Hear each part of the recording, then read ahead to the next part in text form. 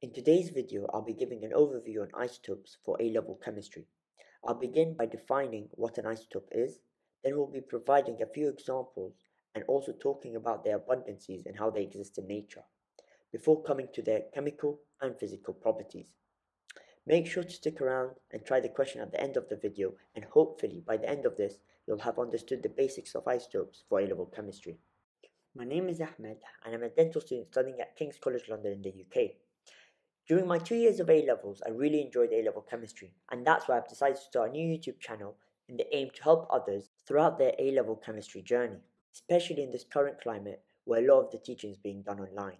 So yeah, I guess that's enough about me, and let's get into the video.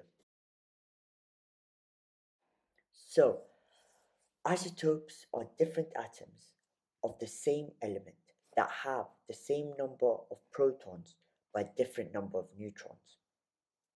And the three most important things to remember about this definition is that these isotopes are atoms of the same element, they have the same number of protons but a different number of neutrons, as you can see labeled 1, 2, and 3. Let's take the element chlorine for example. It has two isotopes, one with a mass number of 35 and one with a mass number of 37, as you can see on screen. And also these are different atoms. So they're different atoms. One is an atom with mass number 35, one mass number 37. So these are different atoms, but they are of the same element. So the different atoms with this, but they are of the same element, chlorine, and that fits in with part 1 of the definition we described previously. So coming to our second part of the definition we stated earlier, we said that isotopes have to have the same number of protons. And this is because I've told you that these two chlorine atoms are both of the element chlorine, and therefore they have to have the same number of protons because it's the proton number that identifies the element. So because I've told you these are two chlorine atoms, they have to have the same number of protons, otherwise there won't be the same element. They won't be both chlorine. So let's say, for example, I give you an atom with a proton number of 8. Straight away, you'll say that you have an atom of oxygen because it's the proton number that identifies the element. So therefore, given that these are two chlorine atoms, they have to have the same number of protons, which is 17 for both isotopes. So this now leaves us with finding the number of neutrons for both isotopes. Now, as we said, the proton number for both is 17, and we know that to find the number of neutrons, it is mass number minus the proton number. So therefore, for chlorine 35, it will be 35 minus 17, which gives us 18 neutrons, and for chlorine 37, it will be 37 minus 17, which gives us 20 neutrons. So a difference of 2 neutrons between the two isotopes. And this fits in with the third part of our definition that we discussed earlier, which stated that isotopes have a different number of neutrons. Coming to the number of electrons. So if these atoms are neutral, that means the number of protons has to be equal to the number of electrons. And we already know the number of protons for chlorine is 17, no matter how many neutrons it has. So therefore, to make sure it's a neutral atom, the electrons has to be equal to the number of protons, and therefore the number of electrons would be 17 for both isotopes. Another example is magnesium, which has 3 common isotopes with mass numbers of 24, 25, and 26. And again, because they're isotopes of the element magnesium, they have the same number of protons, but different number of neutrons. When it comes to the number of electrons, again, if the atom is neutral, therefore the proton number, it has to be equal to the number of electrons, which is 12. All other elements have isotopes. However, just to include some other examples, oxygen has 3 common isotopes, oxygen 16, 17, and 18. Carbon is another element that has 3 common isotopes with carbon 12, 13, and 14, and carbon 14 is normally used for carbon dating. So all these isotopes exist in reality. However, they exist in different abundances, or they exist in different quantities in nature. So for example, if I have a sample of chlorine atoms, 75% of those atoms will be of mass number 35 and the other 25% will be mass number 37. Same thing with magnesium, they exist in different quantities, with magnesium 24 being most abundant with around 79%. Magnesium 25 is around 10% and magnesium 26 exists around 11%. And for oxygen, it's oxygen 16 that has most abundance with over 99%. And for carbon, it's carbon 12 that's most abundant out of all the other carbon isotopes with approximately 99% abundance.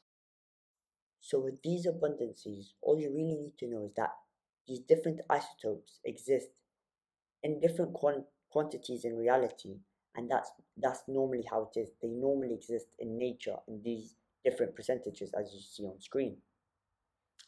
Let's take carbon 12 and carbon 14 for example. Carbon 12 is a lot more abundant compared to carbon 14, and the reason for that is the two extra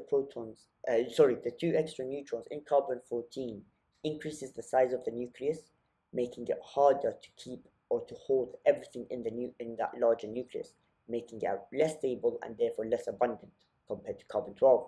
The opposite is also true. So let's say the number of neutrons decreased, therefore the proton-neutron ratio has now increased, and that will lead to more electrostatic repulsion between the positive protons within the nucleus, and therefore making the nucleus more unstable.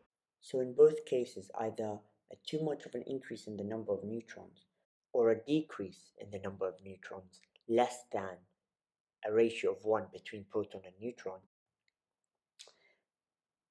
can lead to a decrease in stability in the nucleus, and therefore the isotope is not as stable as other isotopes with a more equal ratio, more balanced ratio. But the main thing to take from this is that isotopes exist in different quantities in reality, or they just, in nature, they exist in different abundances, and that's the main thing you need to know for A-level chemistry.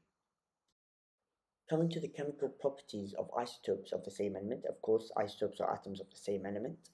Let's again take the two chlorine isotopes for example. They both have the same electronic configuration, and therefore they have the same number of outer electrons. And because of that, they have the same chemical properties, because it's the number of outer electrons or the number of valence electrons, means the same thing, that determines an element's chemical properties. Just to make sure that I try to convey this as best as possible, both the chlorine 35 and chlorine 37 have the same number of valence electrons as we said, which is 7, and therefore both just need 1 electron to have a full outer shell of 8 electrons and become like the noble gases and become stable in that way. Therefore, because both of them just need 1 electron, they both have the same chemical properties. To provide a further example, let's take the salt NaCl, table salt. Whether the chlorine atom in NaCl is either 35 or 37 mass number 35 or 37, in both cases that chlorine atom will be a negative ion now of -1. Both will have a charge of -1 because both of them just want to gain 1 electron from sodium, and therefore they have the same chemical properties. And from this we can say that isotopes have the same chemical properties.